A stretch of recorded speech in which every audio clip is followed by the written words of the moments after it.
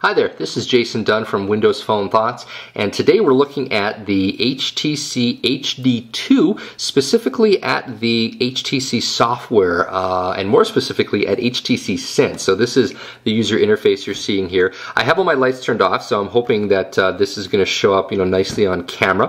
What I'm going to do is I'm actually going to turn off the phone first, and I'm going to turn it back on, and I want you to be able to see the lock screen. So this is the screen. This is part of Windows Mobile 6.5, and as you can see down here, it shows me the time and the date, and then up here we have the slide button, and all I need to do is just slide it across there. Now, that worked for me that time, but I'm going to try it again just to see if I can kind of get it to sort of fail. Okay, it worked. Now, I did update the ROM just before shooting this video, so it is possible that HTC fixed it, but that one particular item there was something that actually caused me a lot of frustration. It seemed like every time I went to swipe it, it wouldn't actually do it on the first time. It took, 2 swipes. So that kind of sucked, but it looks like maybe HTC has addressed that issue. So this is the start screen. Now, one of the nice things is that you can, I'll do that again, basically if you want to change the clock or anything to do with clock or time zone, you just go boom, you just hit the big clock, and then you have a nice big finger-friendly interface here in order to adjust your location, or you can pick other locations. Now, the nice thing is that it is smart enough to actually figure out your location, which I do appreciate. There's also a built-in alarm clock, and again, really nice and big and finger-friendly here. You can set it, I want to wake up at 7 a.m. on Wednesday, Thursday, Friday, Saturday, Sunday. Boom, away you go. And you can, of course, check out the different alarm sounds. And actually, while I'm going to do that, I wanted to show you how loud the speaker is. So I'm going to crank it up to maximum volume here, and then we're going to go ahead and we're going to check these alarms.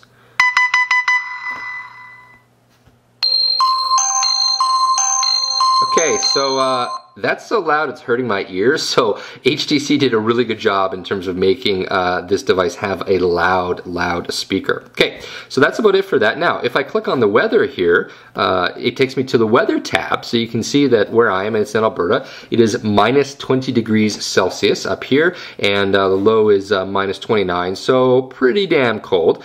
Down here, it actually shows me the forecast, for the other days. Now, it doesn't, unfortunately, it doesn't give you any details, but it does give you the high and the low, and basically the weather. So it's supposed to snow on Thursday, etc., etc. So that's pretty cool. Oh, and I should point out as well is that the weather application, you can of course add multiple cities. So in Taipei, it's 21 degrees Celsius. I might like to go there right now.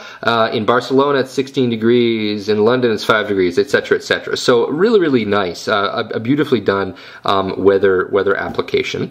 Now, we're back here at the home screen. I can click on the calendar icon here, and as you can see, it'll actually give me a month view, and then what I can do from there. Actually, I'm not sure if this is gonna it's just going to change the day. Oh wow, so it's actually that easy to change the day, which is maybe a little bit scary because I don't actually want to be able to change the day that easily.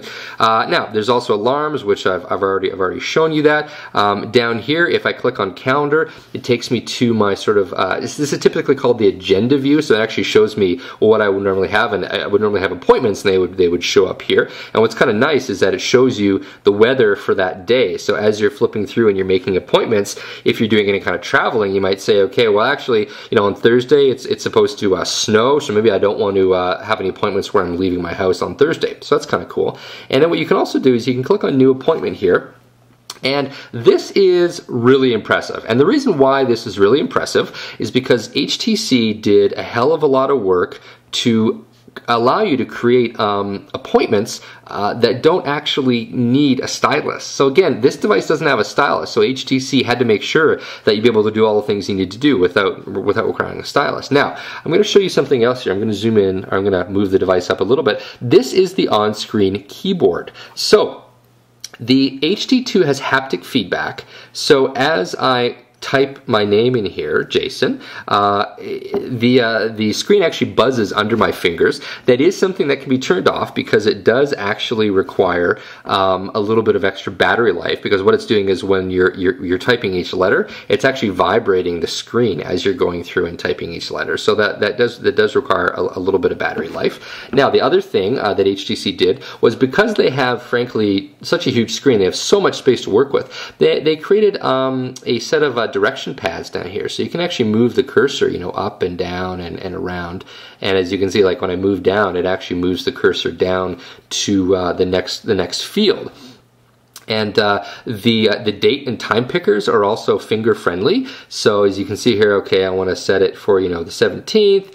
I want to set it for let's say 6 p.m. or let's say 6:15. So as you can see here, I'm just basically just scrolling through, and this is light years better. I cannot express to you how much better this is than regular Windows Mobile, which still has, frankly, awful finger friendliness. So HTC did a superb job here. You can set, you know, all sorts of different things. I want to show an hour before. I can, you know, invite someone, etc., etc. So you can basically do all the things that you need to do from this screen.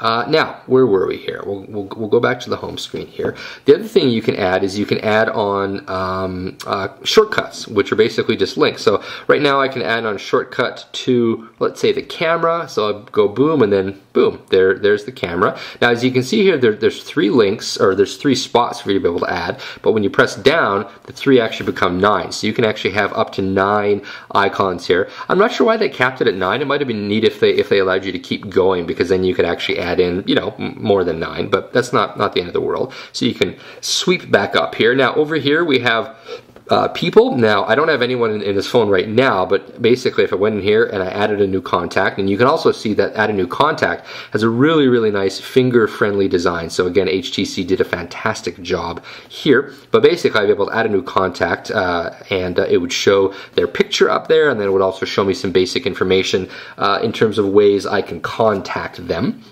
One of the things I don't like about this, and again, it's hard to demo this right now, but if you add a person, like in my case, I added my wife there, and I added my wife, and I said, okay, I want to be able to phone her on her cell phone. So when I tap on that, it phones her on her cell phone.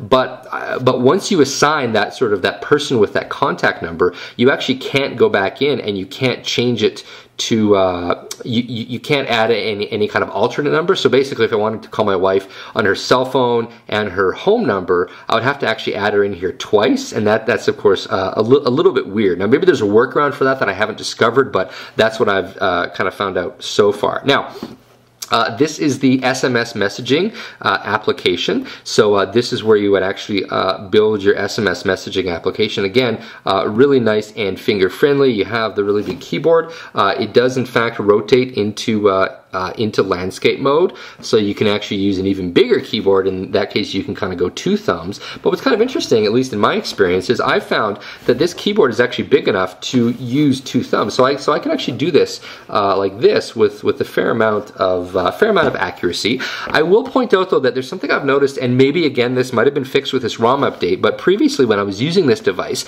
I noticed that it didn't always register my key presses. So basically, I'll go through here and I'll type up my name. Jason Dunn. Oh, Jason Finn. Nice. I don't want to be Jason Finn. You can see that there is an autocomplete. So you see up here, it autocompletes to Finn, but if I want it to be done, I just simply click on that right there. So one of the things I noticed when I was sort of using my thumbs and I was using the keyboard like this, I did notice that every so often it would just simply not accept a key press, and sometimes I would even stop and I'd kind of be like, mashing on a key, and it was not accepting the key press. So again, hopefully that's something that HTC can tweak. This is a brand new device, and the ROM update I just applied is, I believe, the first official ROM update from HTC, so it's entirely possible that they have fixed some of those problems.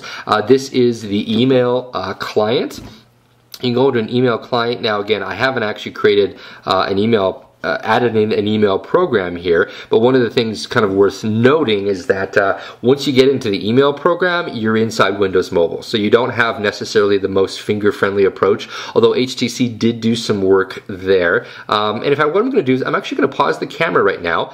I'm going to add in my Gmail account, and we'll probably be looking at some spam because I don't really use it, but I'm going to add this in and we'll take a look at how the mail client works.